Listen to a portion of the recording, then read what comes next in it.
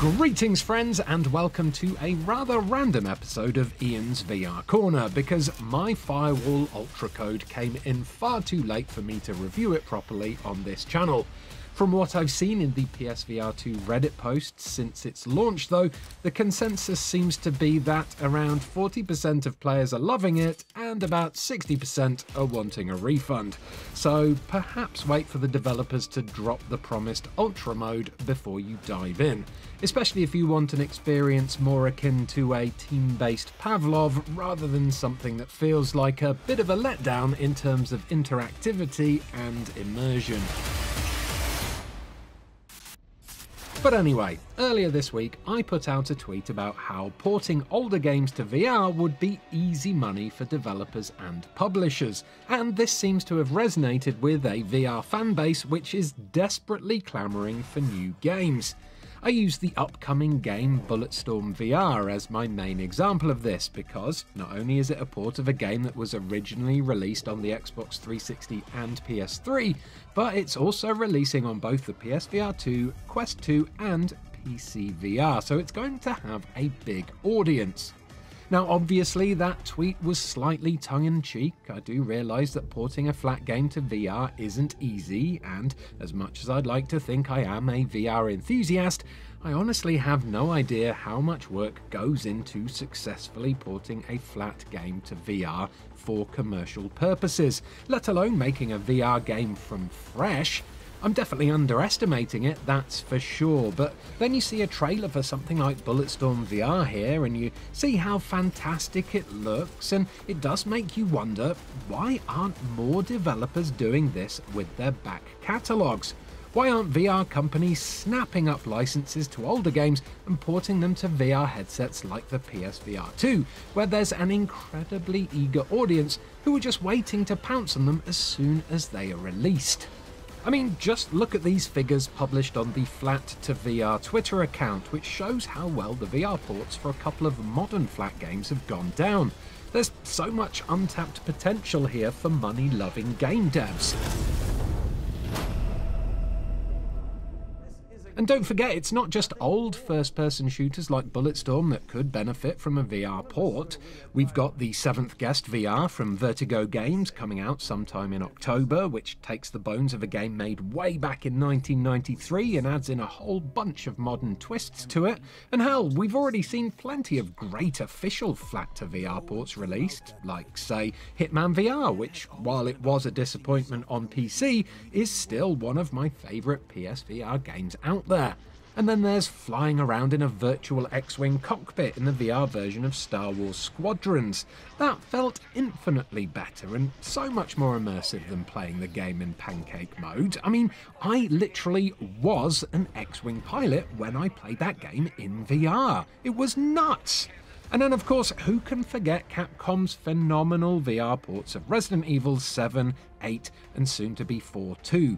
Those ports are arguably the best way to play through those games, and Resident Evil 7 is still one of my best VR experiences ever. Lycans and gentlemen! And so this leads me to the title of this video, which, just like my tweet, is a bit tongue-in-cheek with the wording, because I know in reality it wouldn't be simple, but still, could Sony save the PSVR 2 with this one simple method that I've just invented? But before I tell you my idea though, I should point out that, as a huge fan of the PSVR2, it's my favourite headset to use, and as someone who has been cataloguing all of the upcoming and previously released PSVR2 games in huge hour-long videos on this channel, I know for a fact that, despite popular opinion, there is a fairly large library already out there on the PSVR2. I am quite aware that, to the general gaming audience, the flat-screen owning public, and to a lot of video game journalists out there, the PSVR2 does seem a bit dead. and I can see why. The launch was fumbled, the promotion of it since then has been pretty non-existent really. There's still no real big system sellers like Half-Life Alyx or Boneworks on the system, and awesome first-party stuff like, say, an Astrobot Rescue Mission sequel is mostly a no-show. But despite all of this, please understand that I am coming at this as a fan of VR who desperately wants to see PSVR2 succeed. And to do that, in my humble opinion, what Sony needs to do to help make that happen is to create a division of in-house PSVR2 developers whose sole job is to take previously released first-party Sony games and give them the VR makeover that they, and we, the PSVR2 owning public, need and deserve. And here are some reasons why. Now, as much as I'd like to see VR ports of all modern flat games, what we do know already is that older games do translate to VR very well. Let's take a few flat screen to VR mods that I've featured on Ian's VR Corner before as examples.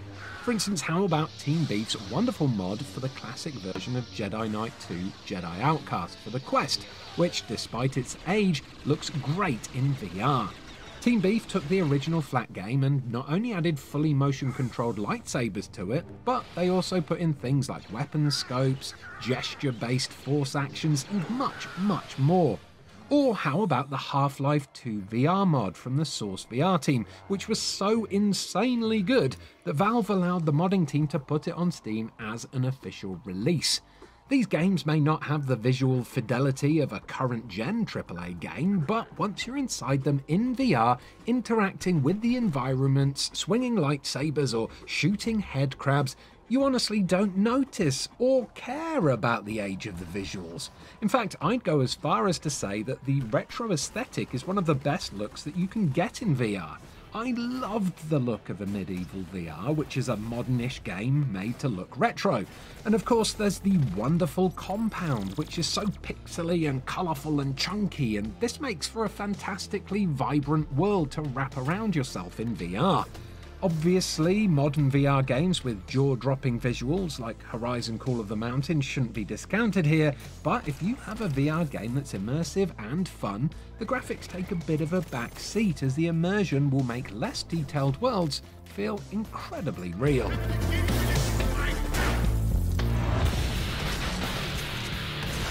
Which leads me nicely onto my next point, which is that playing flat games in VR is honestly like playing a brand new game.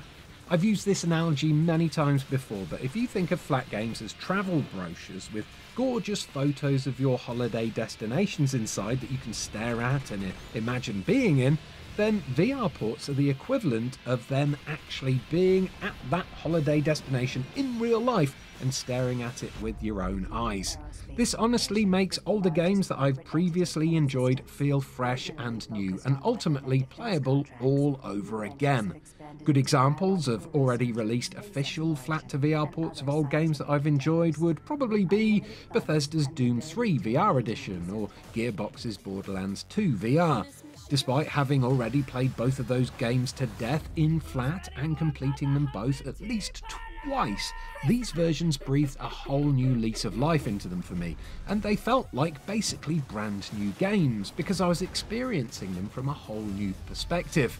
I wasn't just playing them anymore, I was living them. I was looking at them as if I was in the body of the protagonists, and this is the way it feels to play all flat screen to VR ports, whether they be official or community modded. But let's bring our focus back to the PSVR2 for this next point, because it's time to check out Sony's back catalogue, which is absolutely bursting at the seams with potentially incredible VR ports. For this video, I'm going to just stick with PS2 and PS3 era games rather than modern ones or really old ones. But if you Google either first-party PS2 games or first-party PS3 games, you'll be shown a fair few websites that list off all of these old-school classics. For this video, I'm looking at the lists from Giant Bomb, but as you can see, the first entry in the first-party PS2 list is Fantavision, a PS2 launch game that has already had a sequel released on PSVR2. That sequel wasn't even published by Sony, and it's not a direct port of the original, but still, it is incredibly similar, and it does come with added PSVR2 support. So we're off to a good start, and we can see that this kind of thing is technically possible. Scrolling down that list, you'll find there is quite a few games on there that could port to VR in some fairly cool ways. Games like Ratchet & Clank or Sly Cooper could get the Astrobot third-person VR treatment with standard DualShock controls, while maybe something like The Getaway could work with a hybrid of first and third-person cameras, plus motion controls for combat. Or how about playing Shadow of the Colossus in first-person VR, with motion-controlled climbing mechanics to top off the immense immersion you'd feel climbing up one of the game's giant beasts. This could be wishful thinking, sure, but still, just imagine how incredibly cool and powerful that kind of experience would be in VR. As a first-person shooter fan, the PS3 back catalogue is where the majority of the treasures are for me though. There's the Resistance games and the Killzone games, which would look great with motion-controlled weapons. There's a huge drought when it comes to driving games on the PSVR2, so how about a collection of the MotorStorm games? I mean, driving cars in first person in MotorStorm Apocalypse with all of its environmental destruction popping off would look jaw-dropping in VR, I am sure. And then of course there's the Uncharted games, there's the older God of War games, and look, this once again leads me nicely onto my next point, which is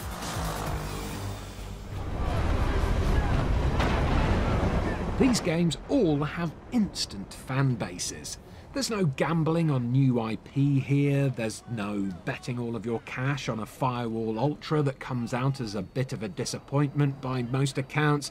These are games that people already know and love and would kill to play again in VR. Admit it in the comments if this was you, but I bet as soon as I started rattling off the older Sony games, a large portion of you started to get super excited by the possibilities on offer. A port of Killzone 2 on PSVR2 with added headset haptics and all of that HDR 4K goodness would sell by the bucket load, I am sure. And you'd hardly need to spend a dime on promoting it either. Just one announcement trailer and a launch date would have Sony and PSVR fans reaching for their wallets at light speed. It honestly feels like a no-brainer to me, especially when, in the case of my next point, the groundwork for a lot of these games is already done. And look, I say this as a complete VR development noob, so feel free to let me know in the comments just how difficult these ports would be and potentially how long they would take, but surely it wouldn't take as long as developing a whole new game, right? In the case of a Resistance game, for instance, you've already got the scripts, the story, the voice acting, the visuals, and the bare bones of the experience, so you'd think that would take at least some pressure off the development. And look, I hope I'm not sounding naive here. A VR developer replied to my original tweet on this subject saying that, unless you get lucky, a good VR port would probably require rewriting a significant portion of gameplay systems for most games. So I know it'll still be a huge project, but if people are doing excellent flat-to-VR mods in their spare time, like say Luke Ross or Team Beef or Prey Dog, why can't big companies do it more? Sure, the community-made VR mods are often quite rough and ready, but they still deliver a huge wow factor when it comes to playing them. And viewers of Ian's VR Corner should know, because I'm always doing VR mods, and they are always blowing my socks off. And that leads me to my final point, which is, look at this. Holy moly. Now that's a whoa! A little to the right. There we go. Hold it there. We got it. In order to make things easier for themselves, why couldn't Sony bring in some established flat screen to VR modders to help beef up this flat screen to VR division that I have just invented? The team who made the Half-Life 2 VR mods weren't employed by Valve, yet they worked together to create one of the most impressive VR ports I've ever seen, and that is fully playable from start to finish with full motion controls and very few technical issues. Team Beef does amazing stuff with its Quest port, but think about what it could achieve with Sony money behind it, whilst also working with seasoned Sony developers who have already worked on PSVR2 since its inception. Yes, it's a lot of work to port a flat game to VR, but if bedroom coders can do this stuff in their spare time for no money, then why can't Sony do it officially? It's not like it doesn't have the money, and even then, these ports would be for its own struggling headset, so Sony would reap the rewards financially in the long run, from both game sales and the new PSVR2 hardware sales that would inevitably come from announcing a host of VR ports or remasters. But this is all just my opinion, of course. Maybe I'm totally wrong. Maybe what I'm asking for is an impossibility due to licensing issues or technical roadblocks or something else. I don't know. But feel free to tell me what those something else's are in the comments if I am wrong. Especially if you work for Sony and you want to give us a good reason why this isn't something that we will ever see done. Listen, all this really boils down to is the fact that I am a passionate VR fan who only wants this medium to succeed. I've seen what it can do, I know what it's capable of, and I am tired of hearing people say that the PSVR2 is dead and that VR in general is dead too, when really there are all these obvious, to me at least, ways of bringing it to the mainstream via the power of nostalgia. So, what do you think then? Let me know in the comments below. Like and subscribe to Eurogamer for almost daily videos about video games and VR Corner episodes every Sunday. And I'll see you soon in virtual reality. Goodbye.